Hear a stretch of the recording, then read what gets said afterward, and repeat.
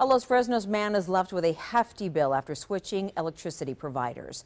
A salesman made promises that were not kept, and when he couldn't reach the sales representative to find out why, he called 5 on Your Side to ask us for some help. Channel 5's Gabriela Garza went to work to find answers.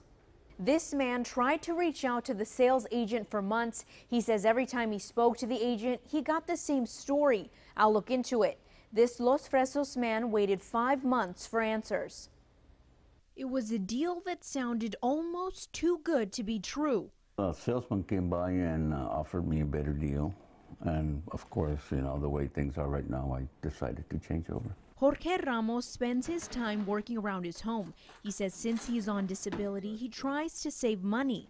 In July, a man who identified himself as a TXU Energy sales agent knocked on his front door and offered him a cheaper electric plan.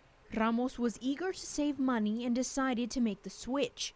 This sales agent told Ramos the company would take care of his termination fees with his previous electric provider.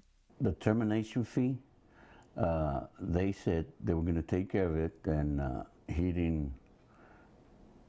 they didn't take care of it. You know, I'm having problems now. 2 months later, Ramos got a letter.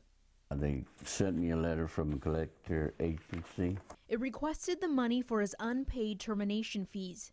Ramos was worried and immediately called the sales agent. He showed us a list of all the calls he made.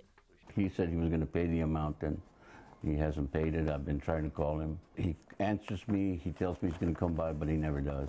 We contacted the salesman to see if there was a miscommunication. Sí, bueno. Hi, is this Raimundo? Sí, él habla. Raimundo Castañeda, TXU Energy. Once we told the salesman we were with Channel 5 News, he told us he no longer works for TXU Energy and advised us to contact customer service to help Ramos solve his problem. I wasn't expecting this. We reached out to TXU Energy and spoke with Miranda Cohn, a spokesperson for the company. She issued a statement.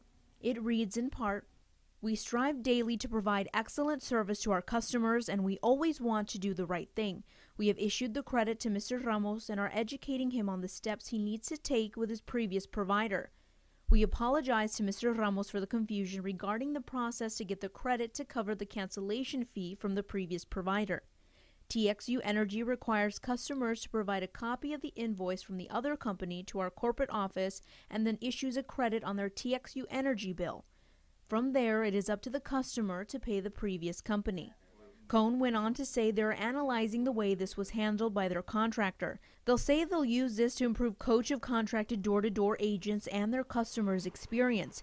We asked Cohn if the salesman worked for TXU. She told us they are continuing to look into the situation and how it was handled. She says every contracted agent has a TXU Energy badge that includes their name, the vendor, and an 800 number on the back to verify their status with TXU Energy.